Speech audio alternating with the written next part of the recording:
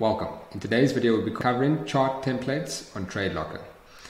Chart templates allow you to save and apply predefined chart configurations, saving you time and effort in settings and preferred chart layout.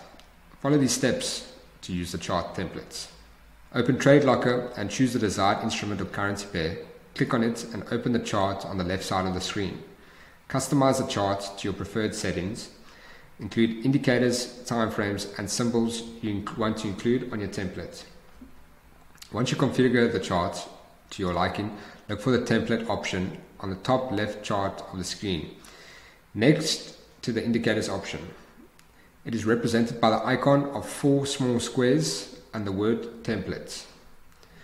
Click on it and then save the indicator template option to open a pop-up window where you can choose the template name, whether or not including the current symbol and the time frame to the template. After saving the template, you can now apply it to any chart within TradeLocker. Clicking the template option within the chart section and selecting the desired template from the list that will appear in the pop-up window.